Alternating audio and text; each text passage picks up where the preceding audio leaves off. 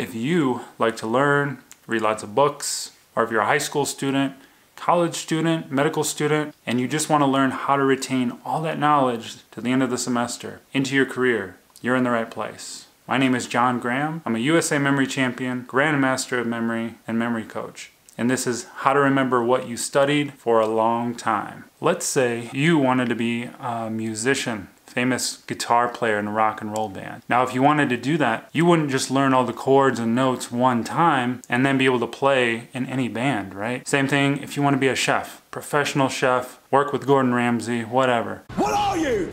An idiot sandwich. You wouldn't just learn all these recipes one time or learn a technique of cutting one time and then be an expert and cook in a Michelin star restaurant. It doesn't work that way. The key to any expertise is repetition, repetition, repetition. And it's going to be the same thing with studying. If you want to retain all this knowledge, you're not going to be able to look at it one time or see it one time and retain it for the rest of your life. So what is the most efficient, easiest, most practical way to do all this, to remember everything and refresh it so that it sticks into that brain of yours for as long as you want? It's a strategy that's called spaced repetition. Spaced repetition.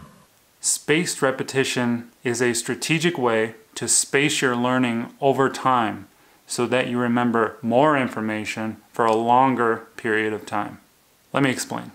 So this is a graph showing how the human brain forgets information. It's a typical forgetting curve for newly learned information. Now, everyone has a forgetting curve. We as humans naturally forget information or things or memories over time. This also will show you how to combat that. So if you look on the left side, this is the percentage of information that you retain. This is all theoretical, just to show you an example here. At the top, we have 100%. Let's say you learned something new yesterday, and you remember 100% of it. At the bottom are the number of days that transpire. And you can see from when we first learned the information and we remember 100%, that by the next day, we've already forgotten 20% of it, and we're at 80% retention. So when you think about that information you just learned, you only remember about 80% of it. So you notice what happens when we review that information again. At the top, we sort of fill our brains back up to that 100% level. You look at your notes again, you refresh your memory back to 100%. Now the key thing here is to notice, now it takes 2 days to forget 20-ish%. It might not be the same exact 20% that you forgot, but now it's taking longer to forget that information because we reviewed it. And again, you review it on day 3, you're back up to 100%, and now it takes 3 days to go back down to that same 80% level. So this graph shows 2 really key things I want you to notice. If you don't review information and learn it just one time, you're gonna forget it rapidly. The second thing is the more you review that information, the slower your forgetting curve is. So you retain that information longer and you forget less of it over time. So spaced repetition is going to show us how to combat forgetfulness with review in the most strategic, optimal way. The thing you have to accept is that school structures learning around exams. You learn the information, you study, you take the test, get a grade, and you move on. That's the way it is. So as a student, as a life learner, it's up to you to decide that you want to retain this information longer into your career. Now I'm going to show you how. Here are my 4 steps for how to use spaced repetition in your studies. Number 1, take notes or highlight.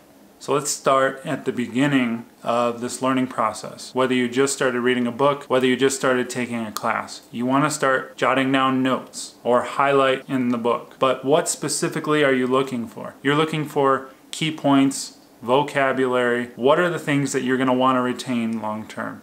One tip here is to remember the 80-20 principle. The 80% of what you're learning is going to be things you already know, things that make sense, things that are just naturally intuitive. You don't really need to write them down because you already understand them. You want to focus on that 20%. The 20% of new information, detailed information, main points. You're going to have to get good at looking for those pieces of information. You're not going to remember every single detail in class. I highly discourage that. I know everyone's style is different here, but I suggest small bullet points, summarize the information quickly, quick notes, short highlights. Number 2, review all of your notes for the day. Let's say you had 2 or 3 classes today and you took notes in all of them. Now most of that information is probably still fresh in your mind, but I want you to review it because it is fresh. I want you to keep it fresh. I recommend either reviewing your notes the evening after classes, or ideally you want to do it the next morning. You've slept through the night, that information has consolidated, and you wake up the next morning and kind of see what you've forgotten before you start losing it with that forgetting curve.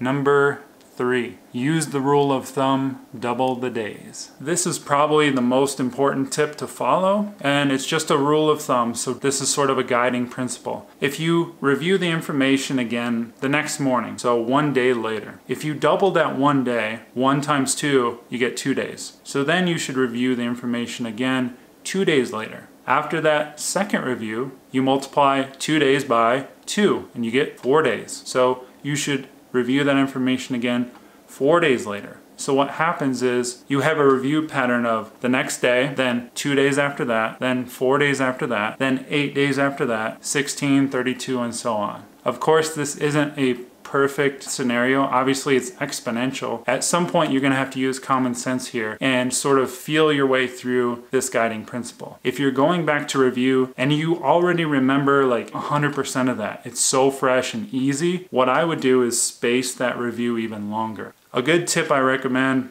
is that if you remember about 70% of the information when you review it again, that's a good sweet spot. Again, it's all about feel, to find the minimal effective dose. What's the minimal amount of studying that I can do spaced out over time? And number 4 is flashcards. If spaced repetition was looking for a soulmate, flashcards would be it. They're a perfect match made in heaven.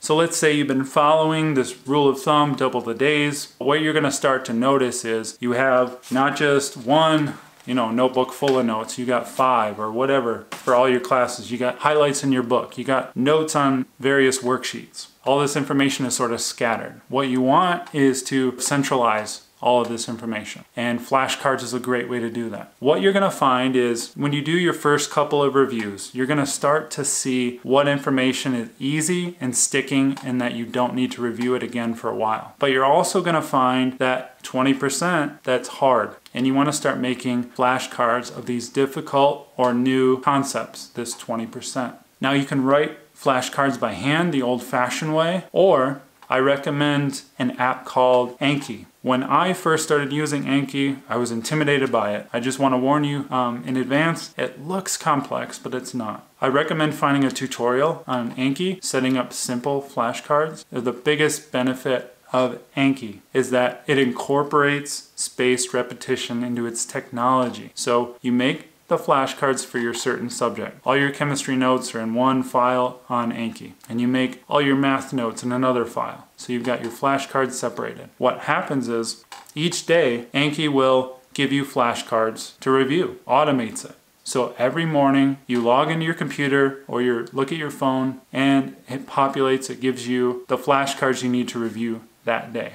So in summary, step 1, take notes. Step 2, review, ideally the next morning. Step 3 is follow the rule of thumb, double the days. Get a feel for how it works for you and adjust accordingly. Step 4 is to use flashcards. So does this spaced repetition work? Is it effective? Now, it's worked for me in amazing ways as a memory athlete, but I want to share this quote with you that I read in a book. Now, the book is called Fluent Forever: How to Learn Any Language and Never Forget It. And the quote is, "Spaced repetition is extraordinarily efficient. In a 4-month period, practicing for 30 minutes a day, you can expect to learn and retain 3,600 flashcards with 90 to 95% accuracy. These flashcards can teach you an alphabet, vocabulary, grammar, even pronunciation. And they can do it without becoming tedious because they're always challenging enough to remain interesting and fun."